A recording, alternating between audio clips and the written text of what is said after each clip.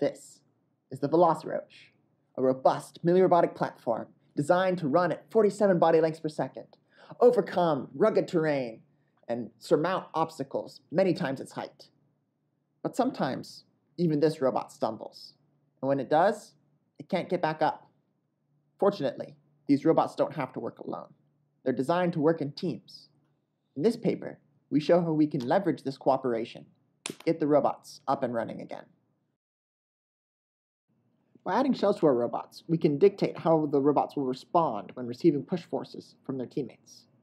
This produces a maneuver that is 87% reliable, working in 26 out of 30 trials. This is accomplished through 3 design considerations.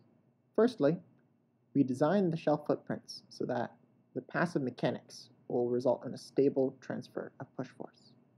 You see, an ellipsoidal footprint is inherently unstable, whereas a rectangular footprint will allow the robots to auto-align even when the robots are initially angularly offset. Secondly, we examine the trade-off between shell height or compactness and the ease with which the maneuver can be completed. A taller shell will have larger starting gravitational potential energies, and so the pushing robot will not have to do as much work. Lastly, beyond just design of surface shape, the design of surface material is paramount for ensuring that there is sufficient traction for creating a moment couple to pitch the robot out of the plane.